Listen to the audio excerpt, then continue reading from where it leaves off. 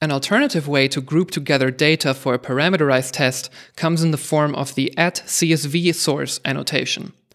Using comma-separated strings, this makes for a very concise way of declaring data. In this example, we add together a few card values and check their sum against an expected result. The parameterized test gets 4 parameters, and we'll have 3 rows of data to feed to it, so Jupyter will generate 3 cases out of this method in total. The 4 method arguments are aggregated automatically from the CSV data. CSV data can be used to drive the generation of parameterized tests through string values on the source annotation itself.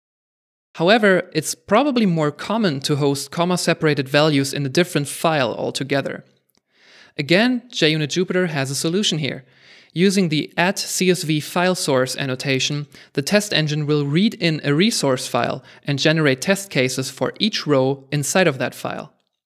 The annotation is highly configurable, so you can specify the encoding, delimiters, and lines to skip if required. The file is located inside the project as a test resource, here in the data directory, and it contains a comment in the first row, which is skipped by default, by the way. And after that, there are mappings of cards to their expected values inside of an empty hand. So when I run this test case using this file, 52 invocations are generated, 1 per line in the CSV file.